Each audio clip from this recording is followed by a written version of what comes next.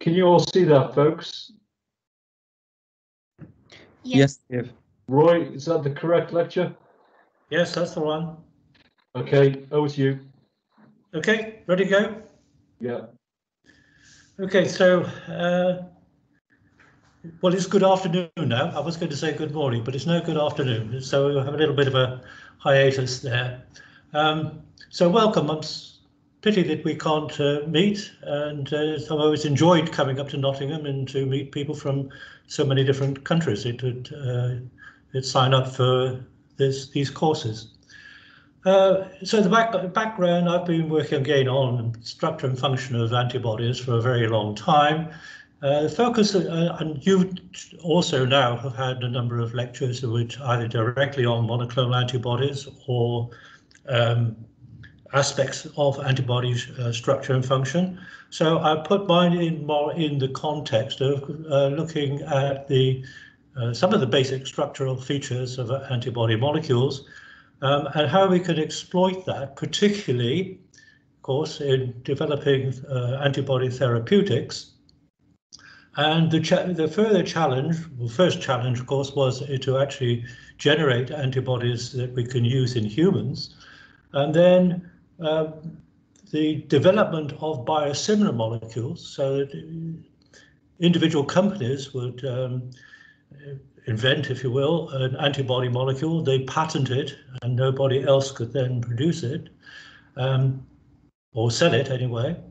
And it was thought they were so complex that they would have patent rights more or less for a lifetime.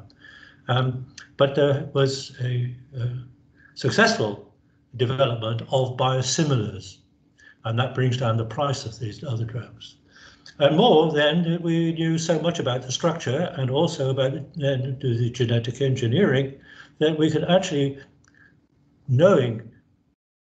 having a very complete knowledge of the structure, we may be able to actually make new antibodies that don't exist exactly in nature, depending upon the disease indication, to amplify one biological activity and maybe even suppress another. So that's sort of a digest of where we're going. So the focus is on IgG.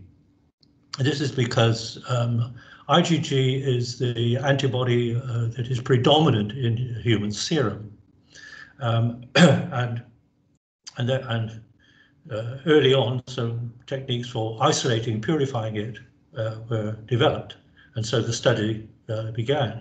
But of course, that's polyclonal IgG. That is IgG which has antibodies to everything that we've been exposed to, more or less. And it is difficult to properly assign structure and function there. What we really needed was to have monoclonal antibodies of defined structure. And we couldn't do that because if you immunize a mouse, for instance, and take out the spleen, you can culture the cells for a while, then they gradually die off, and you have to start all over again with another mouse. So for many years, I was actually working with monoclonal human immunoglobulins, but this was from patients that had cancers of plasma cells. And that is a single plasma cell, which is proliferating, of course, uncontrolled. And this gave me access, and many others, of course, to monoclonal human IgGs, and that's worked on those structure. The problem there was we never knew what the antigen was, and so we couldn't make antigen-antibody complexes. Anyway, we're now very well advanced, I think, in the development of structure function relationships of human IgG and the exploitation of it for therapeutics. Slide, Steve. So I think I've really covered the second slide with at the bottom with the aim, the objective of relating it to the development of biosimilars and biobetters. Next slide, please.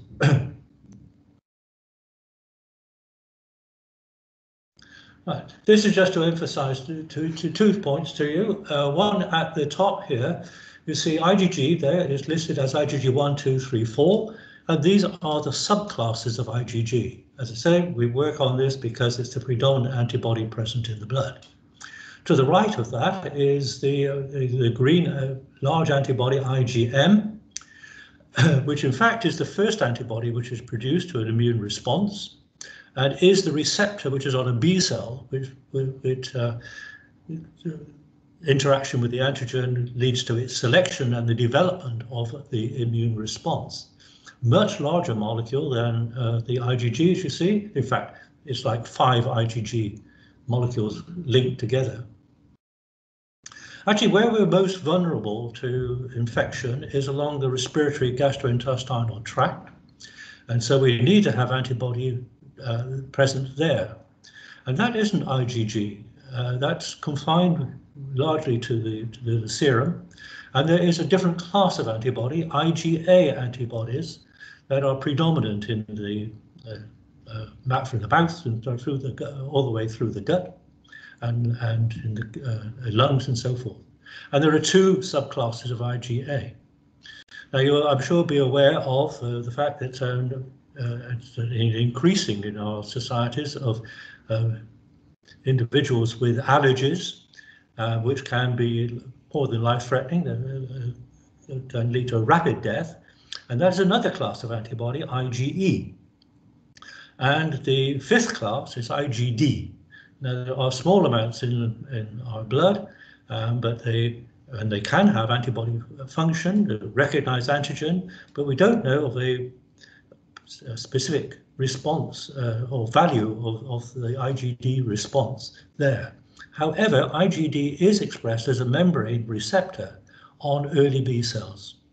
And so it's part of the maturation of early B cells through to mature B cells. Slide.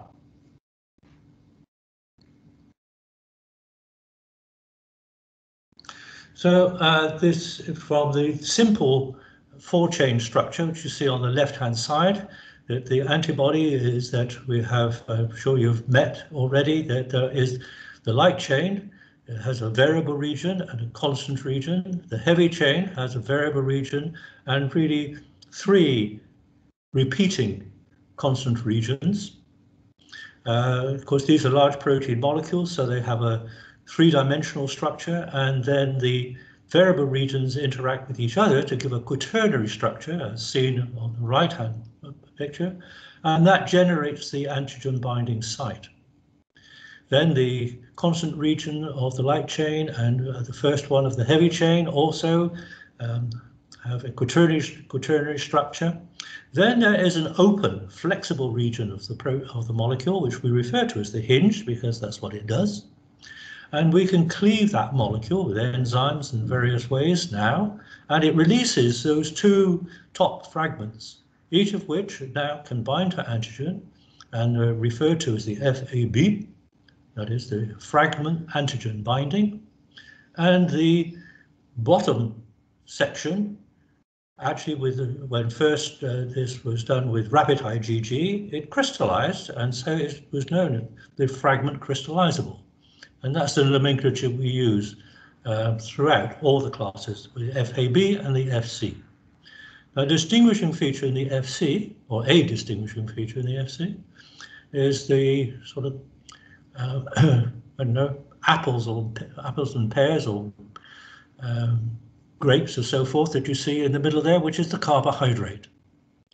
And it is particular here because it is integral to the structure of the molecule. Now, some 50% of our proteins are glycosylated, have carbohydrate on them, but it's always attached at the surface of the molecule. It's freely mobile, interacting with the aqueous phase. So this, when it was discovered, was a unique feature for the IgG molecule, is being sequestered within the structure of the molecule. Slide. So we have the 4 subclasses, and they're listed here. As you see, IgG 1, 2, 3, 4, and that is in the nomenclature reflects the relative concentration of each one in normal human serum. So you see IgG1 predominates, 60% of the IgG present in your blood is of the IgG1 subclass. That was about the same with the multiple myeloma, the cancer of plasma cells. Also, 60% of patients will have IgG1. 25% will the cancer, the paraprotein will be IgG2. Then you see 10% IgG3 and only 5% IgG4. So very big difference in the relative concentrations. The other numbers by IgG1 is the 136 is when I made those slides anyway, was the number of different monoclonal antibodies of potential therapeutic value that had been generated. Now we will see that the IgG1 has multiple effector functions, modes of action, and sometimes seeing that patients, I mean, these are inflammatory reactions, but directed for a benefit ultimately, and sometimes you don't want those inflammatory reactions. And the data that had emerged was that IgG4 was the subclass with the least of these biologic activities, and so maybe it was a good idea to use IgG4. I think that was a rather mistaken idea. IgG2 would be a better candidate, and more people now are looking. One of the first things, therefore, if you want to generate a therapeutic IgG antibody, is to decide which subclass. Now, that wasn't the case to begin with. Now it very much is. So the next slide, therefore, is to look at the FAB part we've dealt with, that binds to antigen. Excuse me, I'm just going to. Oh, sorry, my other computer is now gone on me. Right. Sorry. Excuse me a moment, please. I'm just going to put my other computer on because it shows me the succession of slides, which this one does not.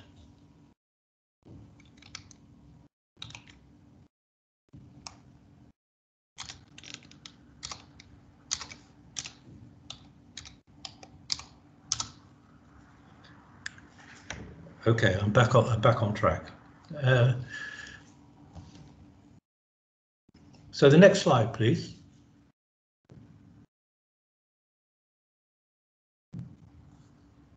Slide. Okay, so again, just the alternative view of the IgG molecule, and now again clearly illustrating that the FAB part, that part of the molecule is all about antigen binding, and the effector functions, the consequences, are the property of the Fc. And go to the next slide, please.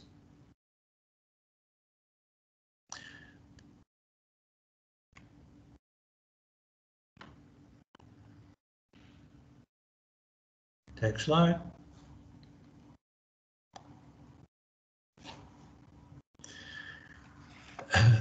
What we see is on the white cells that are in the blood, the ones that the macrophages, eosinophils, neutrophils, and so forth, they have receptors on their surface that will bind to recognize and bind the Fc region of the IgG molecule.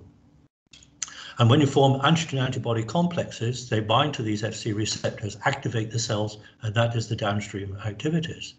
Now, we have identified that those Fc receptor interactions are determined by the structure in close to the hinge region there, that you see with the green circle. Another mode of action is complement activation, the first component of complement, which is C1q, and that also binds in that region.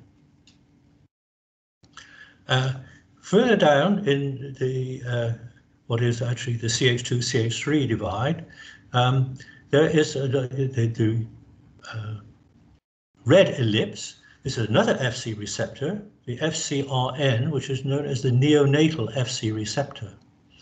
And that is a receptor which is responsible, first of all, to catabolism. It controls the catabolism of the IgG molecule. And it's a very long-lived molecule by all other protein standards. There's a turnover is about 23 days or so, which is very beneficial for its therapeutic use. And also it's responsible for transport of IgG across the placenta. The newborn human infant is not immunocompetent and is protected by IgG, all subclasses that have crossed the placenta and is present therefore in the infant's blood. But the turnover, 23 days or so, is going so for by 6 months there is very little antibody present, by which time its own immune system should have developed and be functional. If not, then it will be subject to recurrent bacterial infections, and that has to be treated maybe with intravenous immunoglobulin.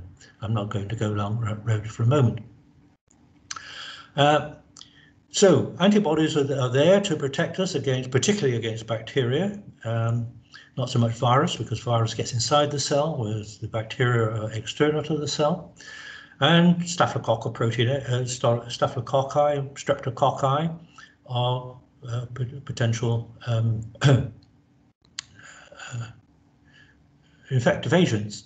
Now, what we actually see, though, is that there has been also evolution of these bacteria, and these bacteria actually themselves produce a protein that binds to the human IgG, and by binding to the Fc, it silences these mechanisms of action. We got our own back on this by growing up very large quantities of staphylococcal and streptococcal and isolating this protein, and we use it for purifying the monoclonal antibody therapeutics. So we have tens and 20,000 liter fermenters, and then to purify, the first step in purification of the IgG is to pass it through a column which has these bacterial proteins on their surface, and then to elute them, the IgG from that. So we've been quite smart, I think, there. Can I go to the next slide, please?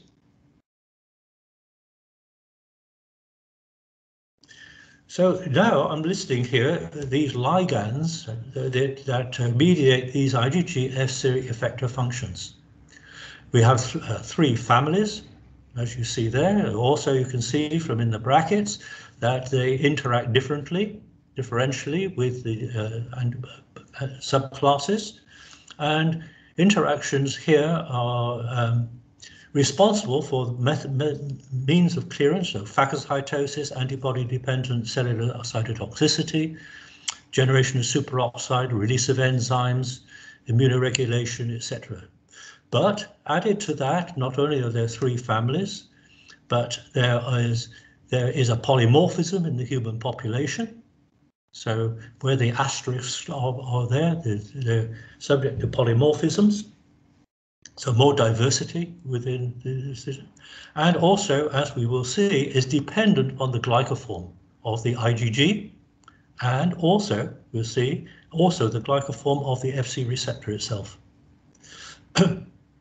So again, the mechanisms that are active here are complement activation, 2 pathways. In fact, the C1q I've mentioned already, but there is a lectin pathway, and that is the lectin is a protein which interacts with carbohydrates, binds carbohydrates, and certain glycoforms of IgG can activate this lectin pathway. Then at the bottom you see the FcRn again, which is responsible for catabolism and placenta transport, and that is that binds all 4 subclasses. So that's not the end of the complexity. If we pass to the next slide. You see listing here now these Fc receptors, the cell types that they are expressed on, and the consequences, and across to the right-hand side, the subclasses. So if you look at those tables, you'll see that almost each Fc receptor and each different cell type can have a unique profile of the specificity of the receptors on their surface.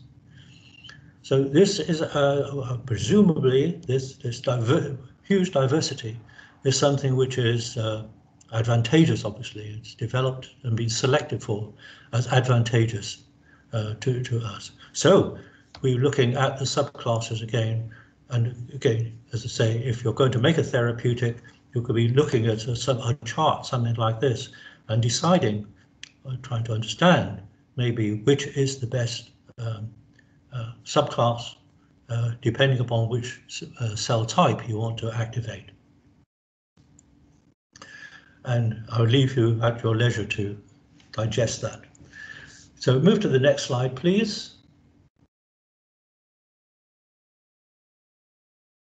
So this just lists again the different types of mechanisms which we may try to provoke or suppress, depend again on what disease application there may be. So I don't need to read them through to you. You can do that very much for yourself. Through to the next slide, please.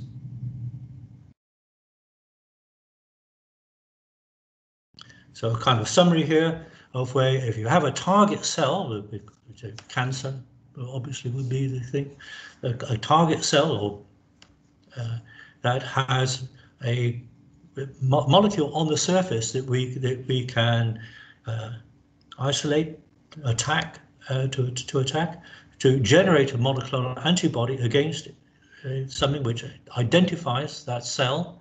The antibody binds to it, and then through the FAB part, of course, the FC is exposed. Now this cell is covered in antibody, the FC is exposed, it can bind to the FC receptors, and this may result in just as a single blocking. It may transfer a signal through to the cell, which results in its death. It can attract in effector cells that recognize the FC, antibody-dependent cellular cytotoxicity, complement activation, or we can actually also put a toxic on the antibody and target it so that when it gets internalized, it kills the cell. So again, multiple pathways, and so it really is a big exercise to determine or to make a decision about what sort of antibody you're going to develop. So just turning now to the question of first of all, of the glycosylation. It was ignored for decades, including myself, other than just mentioning to students that 2 to 3% of the mass of the molecule is carbohydrate. Then we and others got early on asking another question about that, which was, well, we get to the point where we can produce antibodies in other organisms, and we produce insulin and so forth in E. coli. Well, what about producing part of antibodies in E. coli and things like that? We found that they don't function. Now, E. coli does not add carbohydrate. So, question was, can we make? Next slide, please. If we make an antibody which is not glycosylated, what is the consequences? And here you see the consequences. Now, I should emphasize, in fact, that this is actually looking at where you have a monomeric IgG, and you have a cell, it will be a cancer cell line that has the particular FC receptor on it, and you label the IgG and look to see if it binds to the FC receptor. And you can do that, particularly with FcR1, which is relatively high level. And we then see that sort of experiment, that we see that the binding is either hugely reduced or completely abolished. A little bit different when you have antigen-antibody complexes, because if you have a target cell which has multiple antibodies bound to it, and the target has multiple FC receptors, then you're looking at aggregated forms of the FC binding to multiple FC receptors on cells. And we'll talk more about that in the after this afternoon's lecture. Note, however, FcRn binding is unaffected, and that can be turned to good advantage because if we want an antibody, we want it to retain its long half-life. If we don't want these inflammatory reaction cascade, then maybe we could use an aglycosylated antibody, and indeed they have been produced and are approved as particular drugs. Again, microorganisms have also sussed this out and come up with some sort of an answer to it. On the next slide, we see again two bacteria species that have, which are mentioned there, that have produced enzymes that actually specifically cleave off the carbohydrate from antibodies. And they're hugely specific. They will take the carbohydrate off an IgG antibody, but not the carbohydrate off of other serum proteins. Highly specific, and when they knock that off, then you have an aglycosylated molecule, and the antibody does not activate the downstream processes, and therefore that's a threat to us, of course. So I find those sort of matched mutations, evolutions, are really quite well, fascinating. Move to the next slide, please.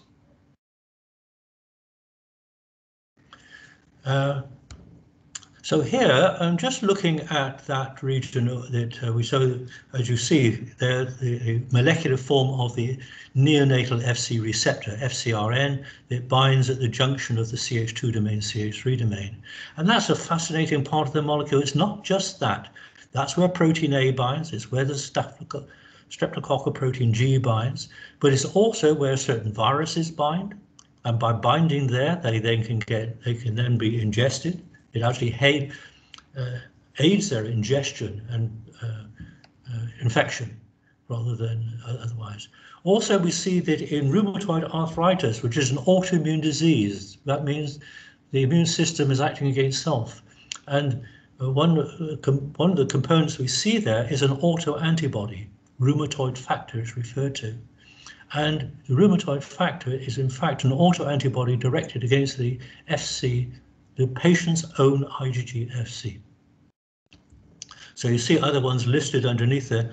I wish I could get rid of this band across my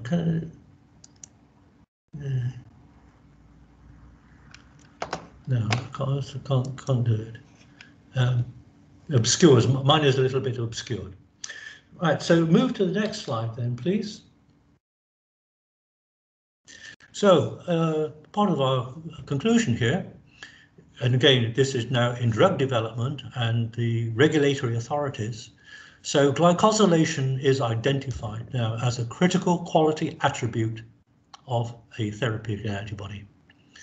So if we're producing a therapeutic antibody in these very large scale fermentations, we must have 100% of the antibodies must be glycosylated if we want to exploit them.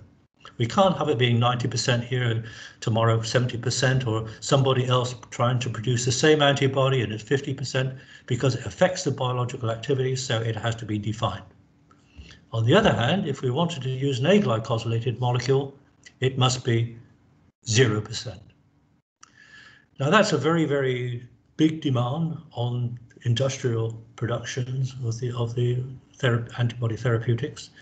And so the regulatory authorities also, you have to submit to them your whole production process and how at every stage of the production process that you have determined what is the optimum way, parameters that yield consistent structures. So this is what is referred to as the quality by design parameters, QPD. There are many others all the way through the production process. Right, I think surely you have looked through or seen the generation of the monoclonal antibodies, mouse monoclonal antibodies. to human proteins. And that was first of all exploited for the development of assays, of quantitative assays of human immunoglobulins. But of course, you couldn't give it to patients because the mouse, human IgG is immunogenic to the mouse, and mouse IgG is immunogenic to the human. So the next level would be whether we could possibly reduce the amount of mouse, ideally, of course, to make fully human antibodies. But again, that took 10 to 15 years to do that. So let's just look at the next slide and look at the stepwise. Oh, and the next slide, please. So humanization of the mouse IgG. Here, so here's the IgG, which is familiar to us. So we're looking here now at just the genes for the variable region of the light chain and the variable region of the heavy chain. There are, for the light chain, 2 major components, some 40 V region genes and 6 J region genes, separated by a large amount of DNA. And when we're making an antibody, or when the B cell is making an antibody, there's a selection amongst those 40 V genes and J chain, and then they're brought together and joined together. And it's an error-prone mechanism, if you like. It's not really error-prone, it's designed to introduce more diversity at that point.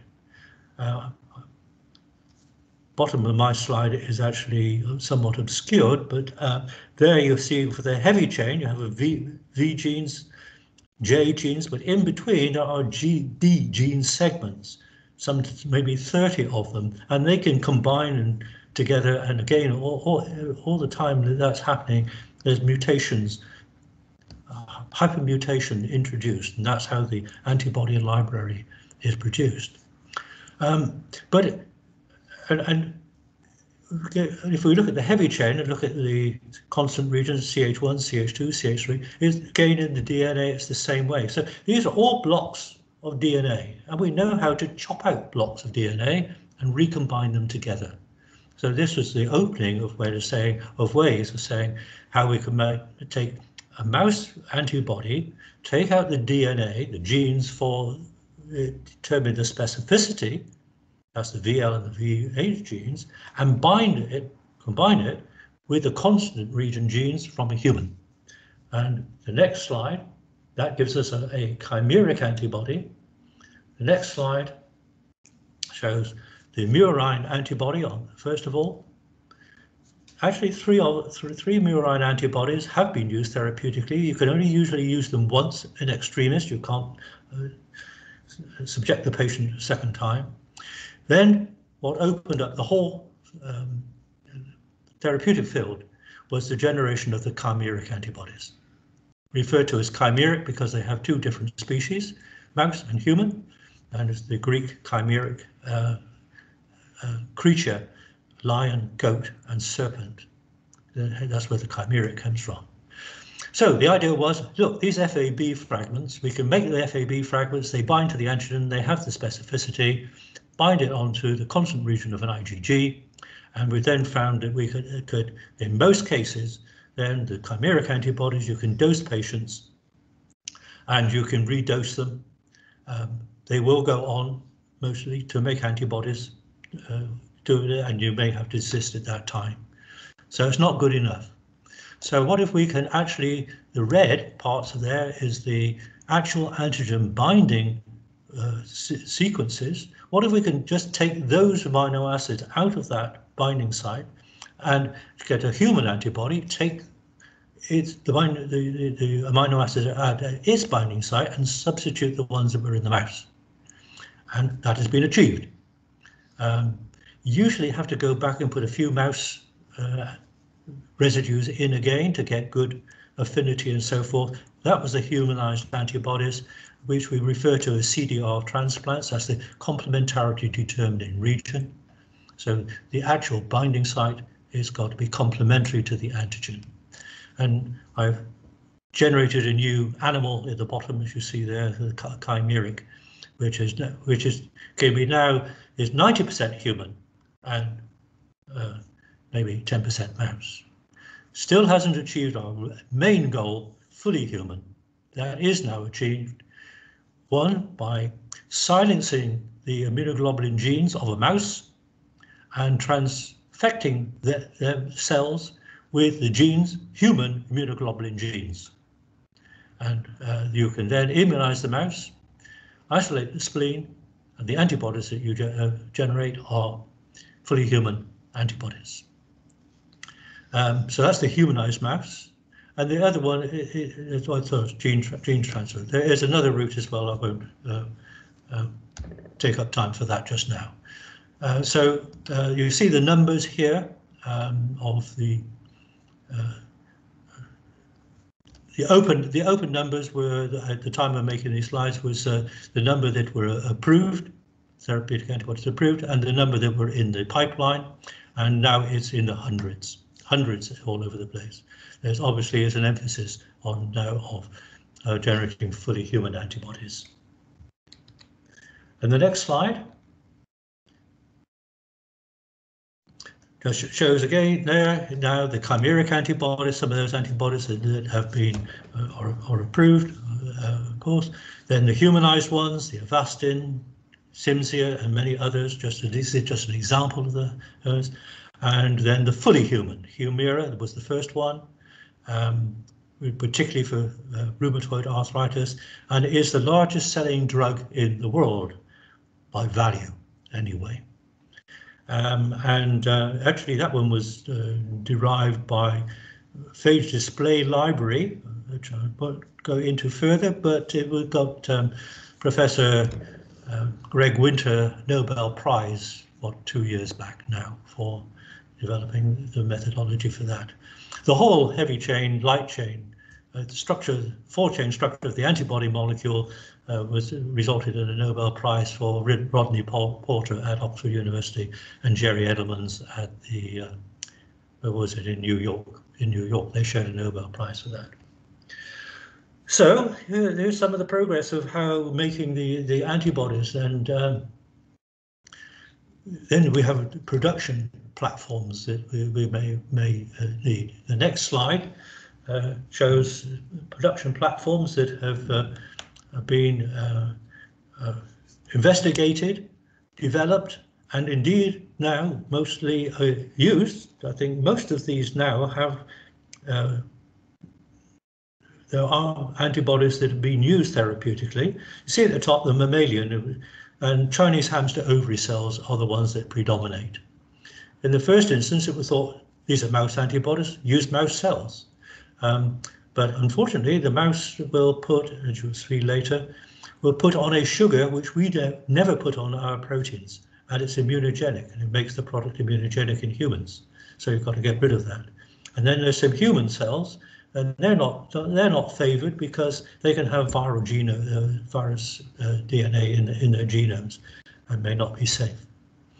Transgenic goats and sheep, etc. And I worked with a company in the United States who had produced a therapeutic in the transgenic goats, which is approved, and patients have used that. It's a human protein, of course, in the goat. And so again, the list here through to bacteria, as I said earlier, although they don't glycosylate the molecule, but in some cases, some proteins you might want to use are aglycosylated in any case. And the next slide, please. Shows here, these are GM chickens, and there are chickens which are producing interferon alpha 2A, and others that are actually producing macrophage colony stimulating factor. And the protein is in the eggs, and so you just collect the eggs, break them out, and purify the protein. And the next slide, please. Right, so now we're going to turn to the glycosylation, the glycoform of the IgG.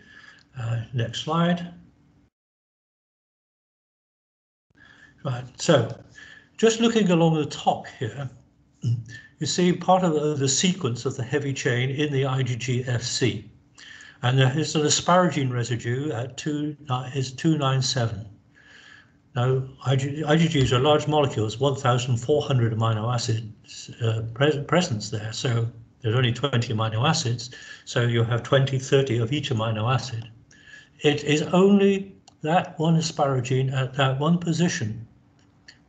I'll go back on that in a minute because Steve introduced another factor. But in the SC region, asparagine 297 is the only one which the carbohydrate is actually bound to. And it's a carbohydrate is bound as the molecule is being generated on the ribosome. And what you see on here is, the first one is N-acetylglucosamine. That's what that stands for, GLUCNAC. N-acetylglucosamine. FUC is fucose, MAN is mannose, gal at the bottom is galactose, and then there's sialic acid, N-glycosaminic acid. And a predominant glycoform which we see in IgG is over on the left-hand side, referred to as G0. It is what is very variable is the presence or absence of that galactose residue. And if you don't have the galactose, you can't have the sialic acid. So G0 means there's no galactose. Well, and there's no fucose. G0F is one which has no galactose, but does have fucose. Then we move down, 1 galactose, 2 galactose, with fucose, without fucose. This means that you could have, if you look down the bottom here, 648 different possible glycoforms. And this is because the heavy chain, of course, there are 2 heavy chains in each IgG molecule, and the oligosaccharide, the actual structure that's on each heavy chain can be different, not the same, and so you've got all the different combinations that leads to this very high number. Next slide, please. I won't dwell too much on this, but the linkage between the sugars are also totally specific. Well, I should come to that again, but just bear that in mind. And move to the next slide, please. Now this shows a study which we did, where we used enzymes. We had a molecule, we determined the sugar content, which is over on the right-hand side. It had fully galactosylated and fucosylated. We then took a galactosidase and chopped off the galactose. We then took a glucosidase and chopped off the N-acetylglucosamine, then chopped off the mannose, and so we have these 4 different glycoforms of the IgG. The structure in the middle is the X-ray crystallographic structure and shows that there is a change in the conformation of the CH2 domain as we limit the size of the carbohydrate.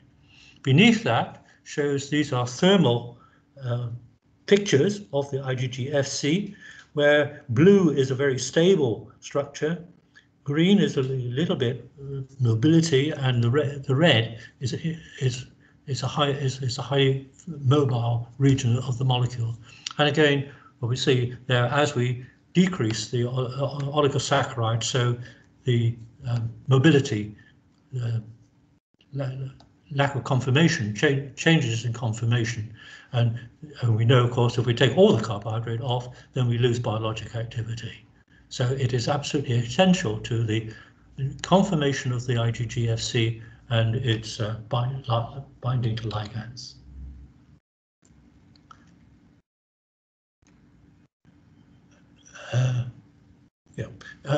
Next slide, please. So at the top here is a chromatogram of the oligosaccharides that are released from polyclonal serum IgG, and therefore it shows this complexity, heterogeneity, because of course this is serum IgG, so it's all of them. Now, if we don't know whether individual molecules in the serum IgG, we don't know what the carbohydrate is going to be there. But if we take the therapeutic antibody, we look at the bottom here, Rituxan, and see the carbohydrate content of that, you see that it is very restricted, and it's predominantly this G0F. And move to the next slide, please. Now, this is one of the first monoclonal antibodies that were approved for therapeutic use, Rituxan, and we have the graph here. It was Rituxan went back, and they went and made it without any galactose, or with 100% galactose. As I say, you can do this using enzymes, and that has made a twofold difference in its ability to activate, enhance complement-dependent cytotoxicity for two antibodies, Rituxan and Campath. Not for all antibodies, but these two, definitely the presence of galactose increased the thing. So the Rituxan had already been approved by the FDA when these data became available. So FDA goes back and say, right, the material which we approved had about 25% of galactosylation. Therefore, you must maintain it at 25% forever. It must not vary. A little bit of latitude, of course. So, because remember, it's a critical quality attribute, and you have to be able to define it by quality by design parameters. Next slide, please.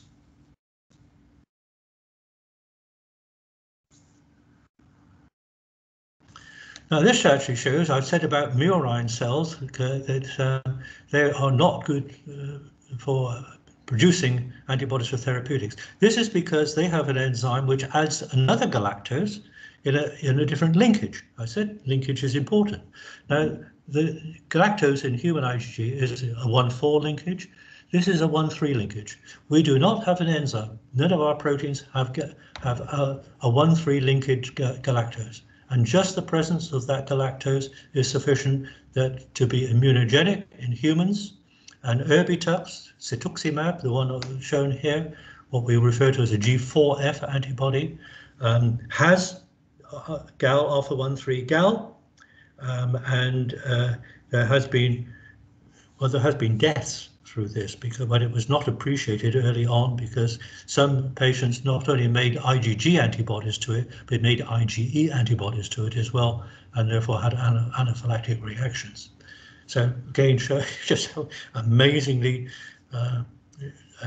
important, significant is this, not just the sugar, but also the actual linkage. And the next slide, please. Right, shows now how we can start to choose. Maybe, if you like, we're making a therapeutic antibody, we've chosen the subclass. Now can we choose the glycoform? And we can do that in small quantities anyway by using enzymes in vitro. So fucose. Now that was found that with certainly 90% of serum IgG is fucosylated, so fucose is always present. Then someone produced some which did not have fucose, and it was found to could be as much as 100-fold enhanced of ADCC.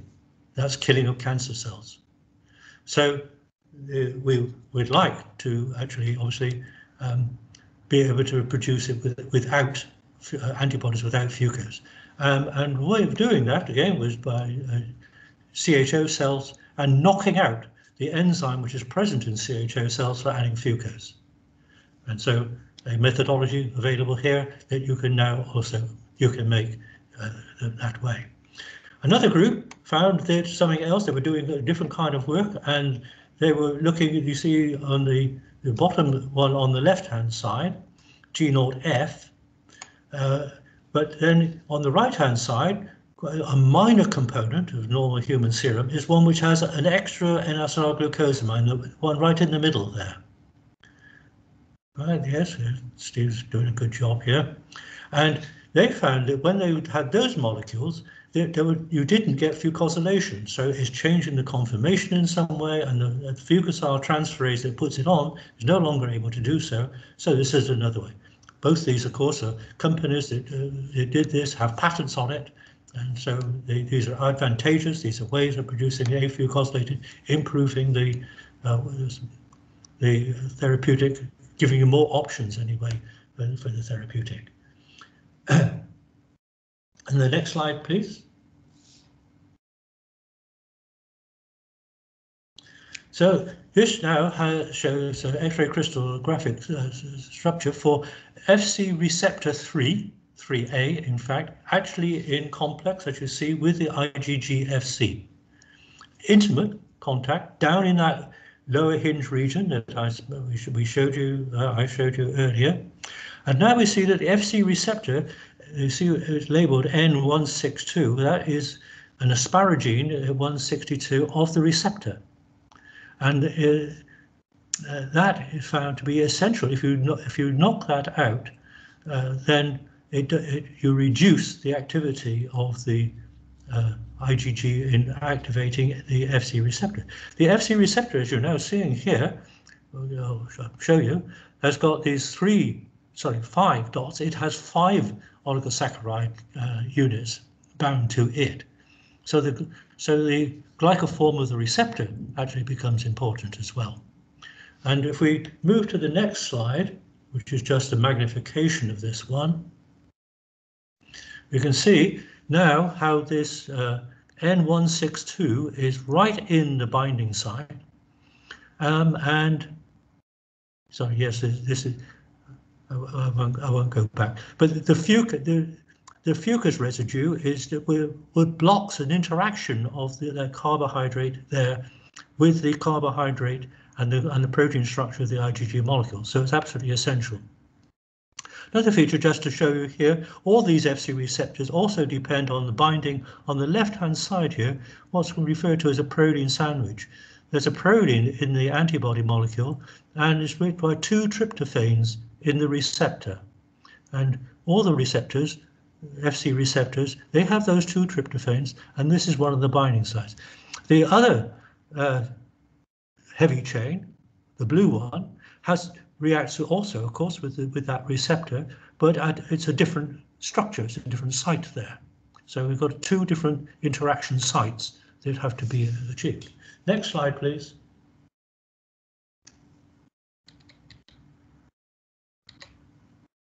Right, this just again highlights the fact the red is the fucose, as you see, and then on the right-hand side shows the carbohydrate at residue 162, how it interacts with the carbohydrate and the protein structure of the IgG Fc. And just taking out that little 5-chain sugar, that fucose, prevents that interaction and reduces the interaction. The next slide, please.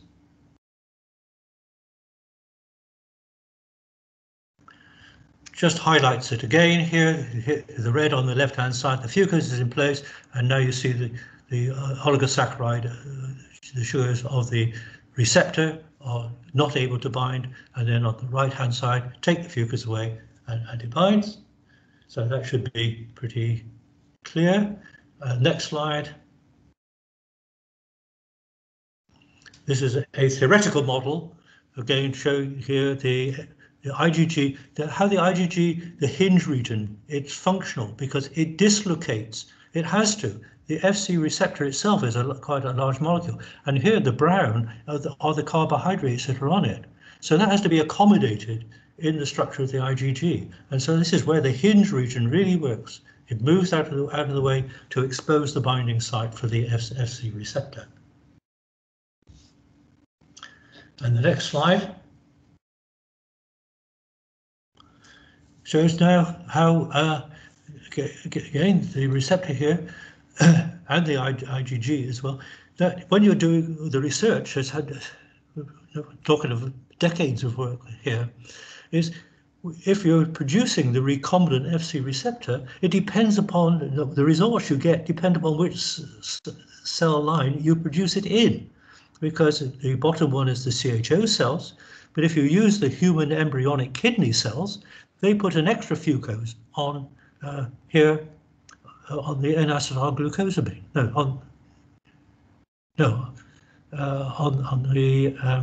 On the galactose. On the galactose.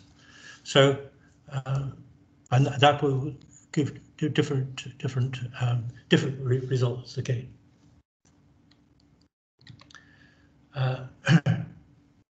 Right, next slide, please. So, summary, both heavy chains are involved in the formation of an asymmetric binding site. The affinity of binding is dependent on the glycoform profile of the FC, and the affinity of binding is dependent on the glycoform profile of the FC receptor. This is all for FC receptor 3, which is a predominant mode of action of killing of cancer cells. Next slide, please. So now we're looking at terminal sialic acid. So here we have to have the galactose on the left-hand side, and then we can make sure that we have it fully galactosylated by using galactosyl transferase, and then using sialyl transferase, put sialic acid on. Underneath that, you see a profile for serum IgG, for a monoclonal antibody which we had been generated. And you see where at the end of the sialylated glycans, they're very low levels, obviously minor population. But if we go through on the next slide,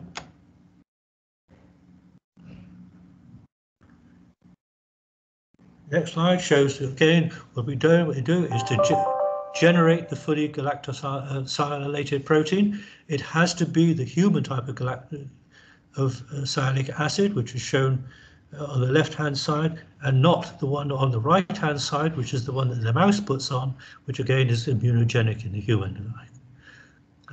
So you have to have the right sialic acid. And the next slide.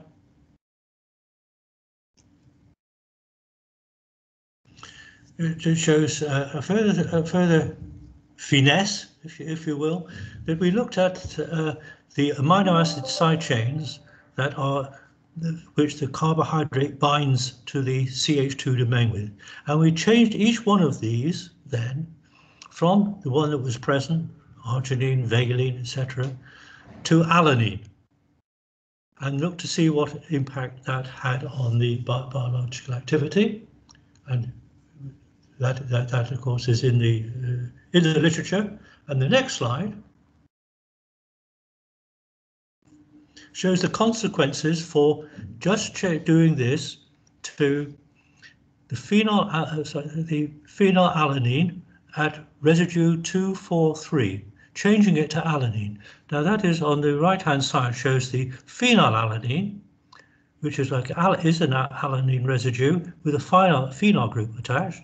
All we've done is to take off that phenol group. Everything else is the same, but look underneath and see, make the contrast in the amount of sialylation that results from that.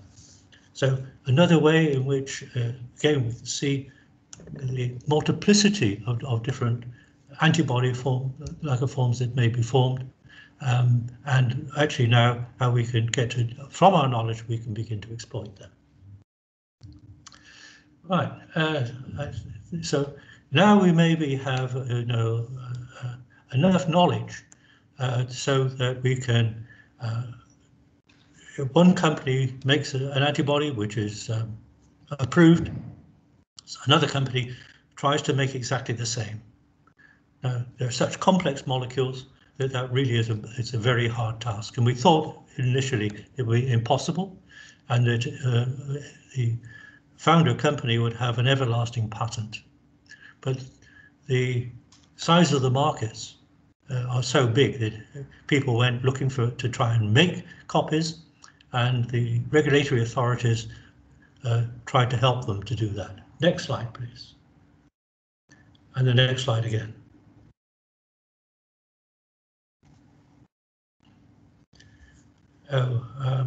I've shortchanged myself a little bit here. Let's move on from that when we've looked at that one.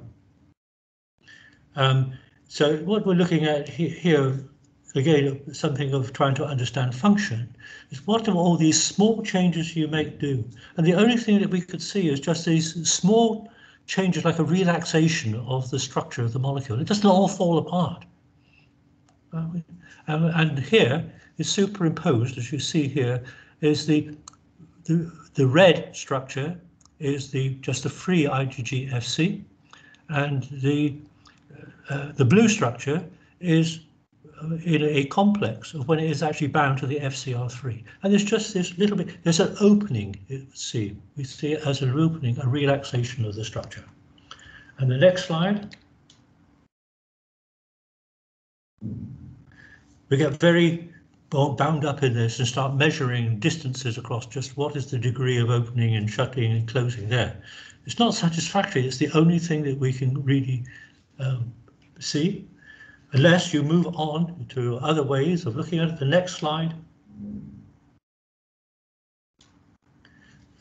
This is now nuclear magnetic resonance, which is a very demanding technique, and again showing on the agalactosylated is on the left-hand side, as you see. That's a nice, easy one to start with, and then a deglycosylated Fc, and it just picks out which amino acid residues are slightly perturbed, and I mean slightly, just to see a small change. Again, no, it's not a satisfactory explanation. The next slide.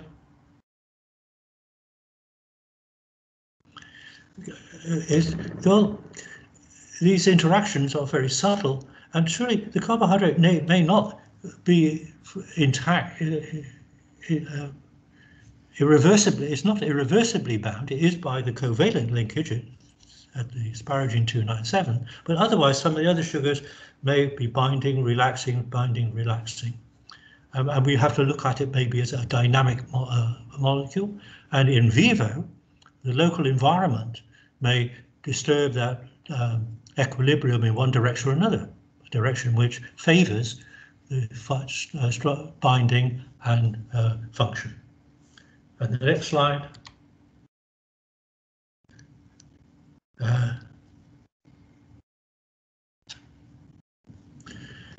All of that I've led it up to, saying that we maybe at least understand something of it. We can discern changes that may explain these changes in the biologic activity. And then this paper comes out in which, depending upon the conditions in which they crystallize the Fc, no ligand involved, so the crystal form results in actually two different forms of crystal structure, one of which is more open than the other. So that's the challenge remains. Right, next slide, please.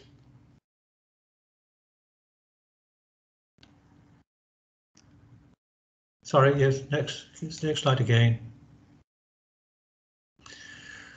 So at the time of making the earlier slide, we were facing the patent cliff. I mean, again, these are enormously expensive drugs, enormous advantage to the patient, to the companies that are producing them, and they thought that they had a patent for life. Then the biosimilars came along and gradually being introduced, and they were dependent upon those incomes, and so there was this patent cliff was seen. Well, they've met it. The biosimilars are there in the clinic, one after another. They're still coming out.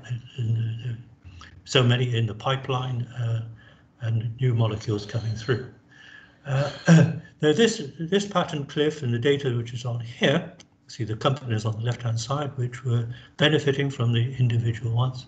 And these were the patent cliff as determined in the United States.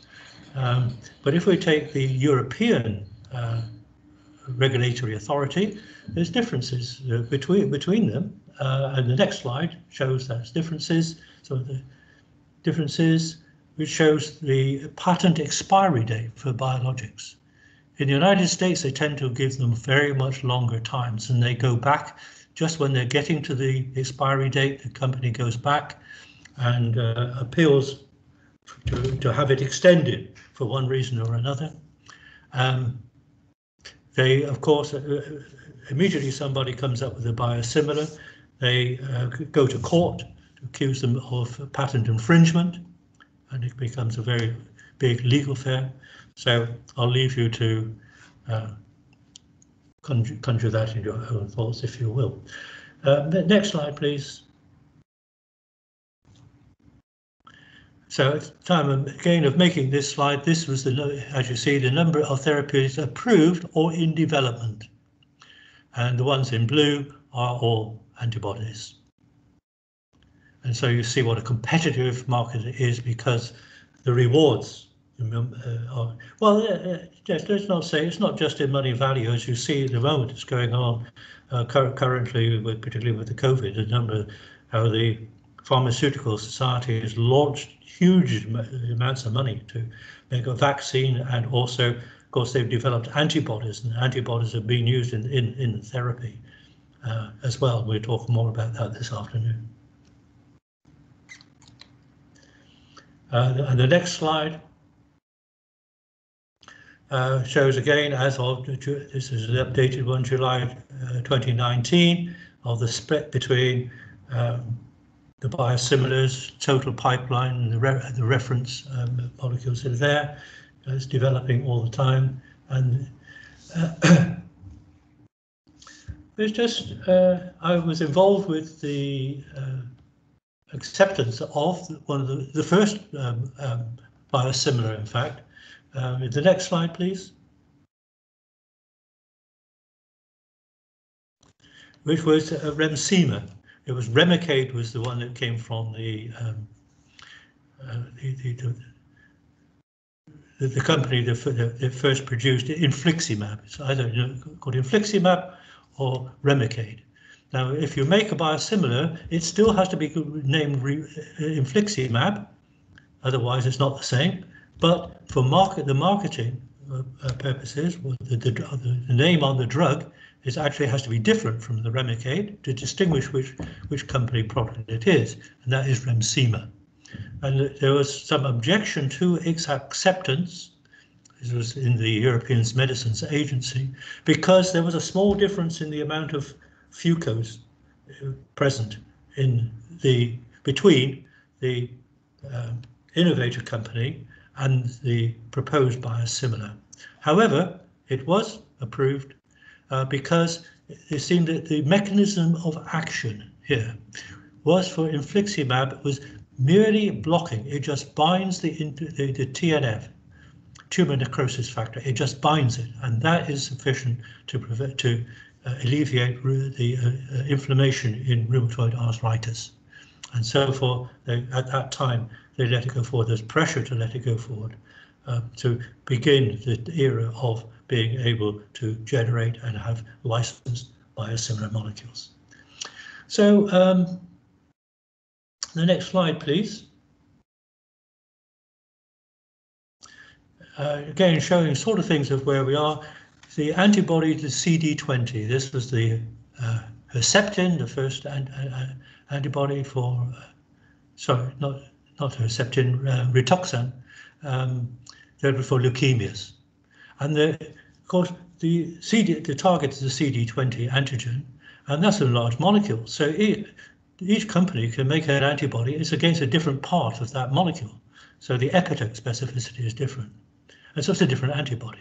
So the first one here on the top left-hand side is this AME, which has now a long new name. It's an approved antibody. It's a distinct epitope from Rituxan.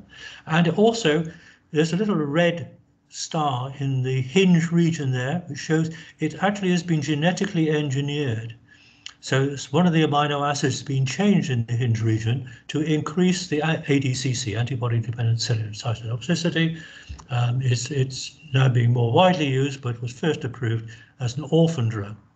That is, that it was beneficial for a small group of leukemic patients that it was so small it wouldn't be profitable to the company to produce it because the market was very small, but they get special dispensation if you do that. And then going down the next one, ofatumumab, that is an afucosylated antibody.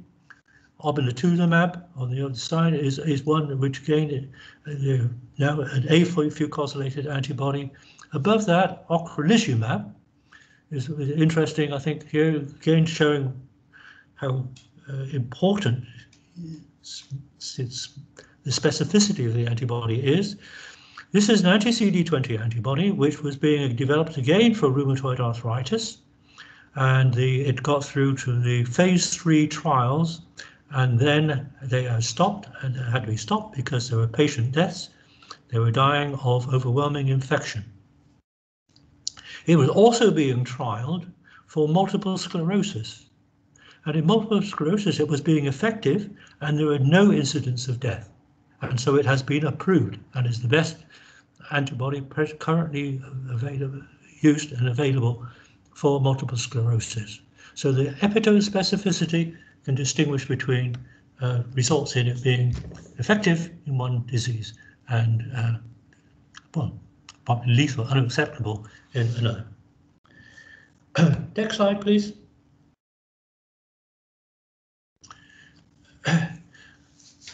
When I was looking at the FC binding to the FC receptor here, said of course there are two different sites on the IgG FC, on the left-hand side and the right-hand side. Now it's found that to optimize the FC, you could do it by changing the amino acid sequence to the CH2 domain on, let's say, the left-hand side, but you would of course also do it to the one on the right-hand side as well. Whereas another study did the reverse. What the short term is, we would actually like to be able to change the sequence on one of the FC, the CH2 domains, and put a different sequence on the other side. So you make two different antibodies, and then you try and separate the two CH2 domains, and then try and join them back together again in such a way, in particular ways, so that the one's opposite, a green one matches with the blue one. And so that's a later trick which is being done and to optimize and the structure. And next slide, just finishing off here. Again, just to remind you of the different other isotypes that are there. And the next slide extends the challenge, because again, if we looked at all what we've done for IgGs and the subclasses, then look at the here is the oligosaccharides attached to the molecule. So there's only one in IgG, but if you look there, IgE was 1, 2, 3, 4, 5 different sites of oligosaccharide. Now just think of the complexity and the heterogeneity that can be done there. Move down to IgM, you have 5 subunits there, and 5 again, oligosaccharide linked units. To the right, IgA, which has 2, or IgA, the other subclass, has 4 end-linked. These are all through the asparagine, but actually IgA1 has a carbohydrate added actually through serine and threonine present in the hinge region of the IgA.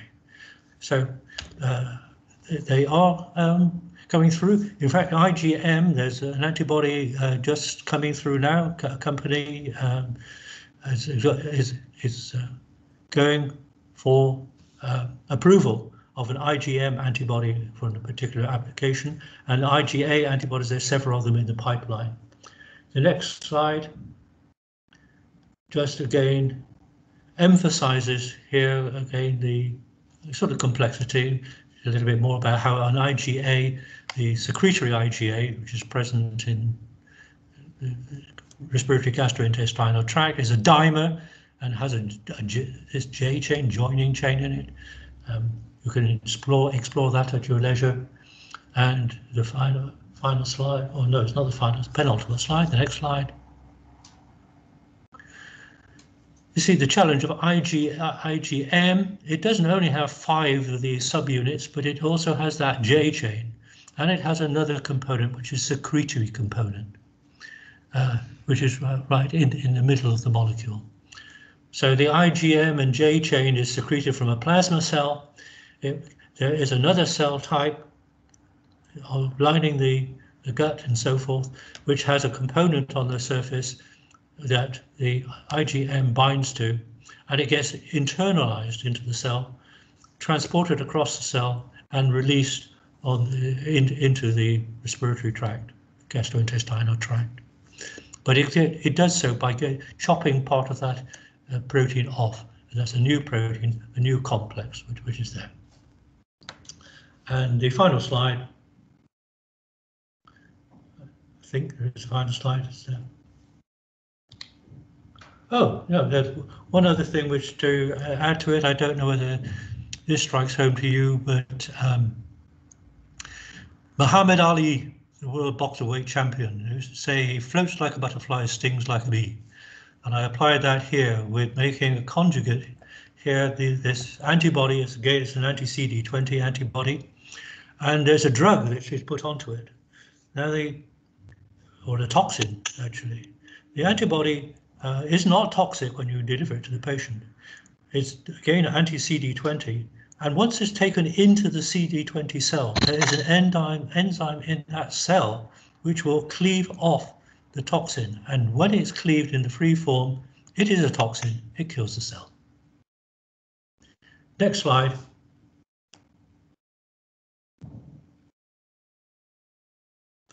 Is a selection of publications that you can visit at your leisure. So, end of story.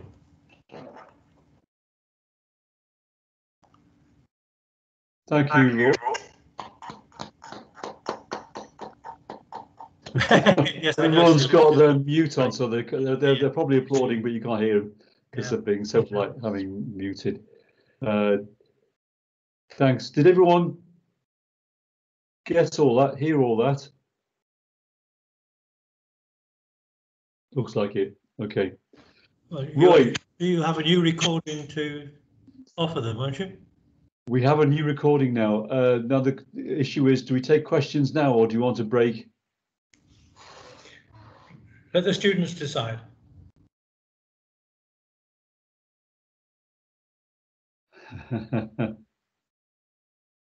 I'd quite like to have a quick break, if that's okay. Strike with the irons hot, I would think. Yeah, I think take a couple of questions anyway. Now, two questions now, folks, and then we'll have a break. Okay. They can ask some more this afternoon if they want. Yeah. Has anyone got a quick question now they want to ask Roy before we break?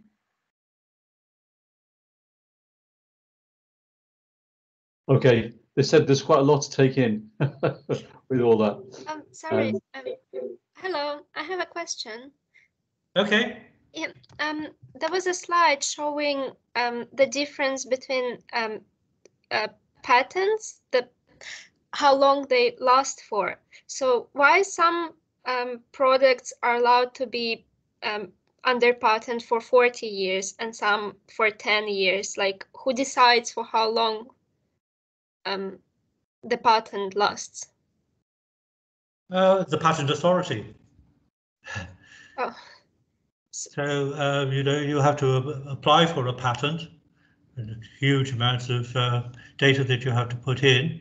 So there can be an initial patent.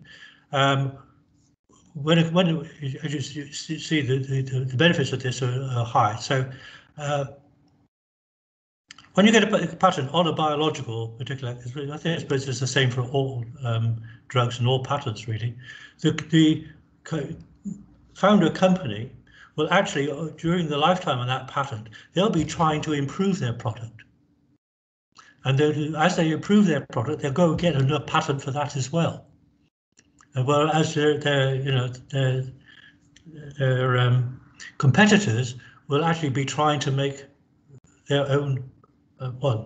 So they can actually often go back and get an extension of the patent, particularly in the United States. And that is why where the expiry dates, we see the differences between the United States and Europe. And this has been the case with Humira, which is the largest, as I say, the largest selling drug. Now the biosimilar Humira is available, being widely used in Europe here now, saving the NHS a lot of money. In the United States, it's been fought and fought again, and they got the patent extended. They finally gave in, but when they gave in, it was only that, right, a biosimilar can be approved, but not commercially available until 2023.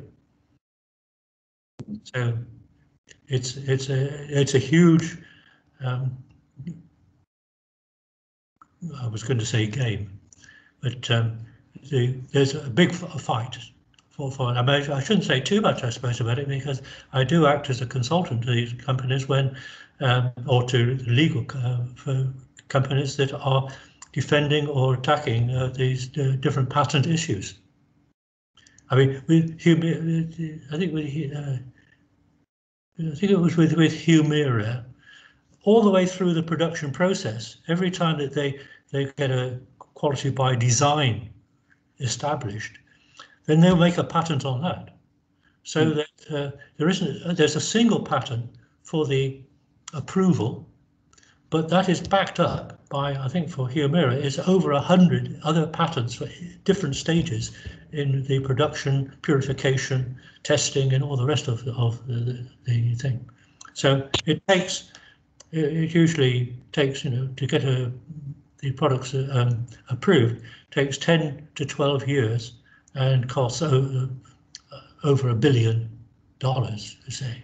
So that is why at the onset of COVID, the idea that one could generate a vaccine, I mean, vaccines are the same, the amount of testing you have to do for a vaccine, populations, the idea that you could do it in 12 months was totally unacceptable. You couldn't possibly get it accepted. But the emergency has come up with the opposite. They did, and a similar story was in the 1940s with penicillin, actually, in terms of breaking those the barriers, which the legal barriers, there to protect companies. The companies do a good job, and so they're not all about profits and things. And we've seen that with the COVID. The other thing is that because the patent attorneys have a big role to play here in all this stuff. And you'd be surprised to know that a lot of these attorneys are scientifically trained. So they come out with science degrees, they know their antibodies, they know their science, they know their molecular weights, all this sort of stuff, and then they get the legal qualifications. So these guys are pretty sharp. Yeah, I've had that. I remember a few years ago that some of my biochemistry colleagues, in despair, they have these students. They have some very good students that get a first-class degree in biochemistry. They say, offer them a PhD. They say, no, they're going to go off and get a legal qualification. That's right. Yes. Join a legal company. Absolutely, and both Roy and I have been involved with patent hearings and things, and I mean, you've been doing it a bit longer than me, Roy, a little bit, but I was just amazed at the scientific knowledge of the attorneys, and that's when I found out that they were actually trained scientists. Very impressive. It's a it's a good career path. Yeah. It's not all about making money. It's very interesting. As well in terms of the cases that they deal with. Right, should we give them a break, Roy? Yep. Okay, so we can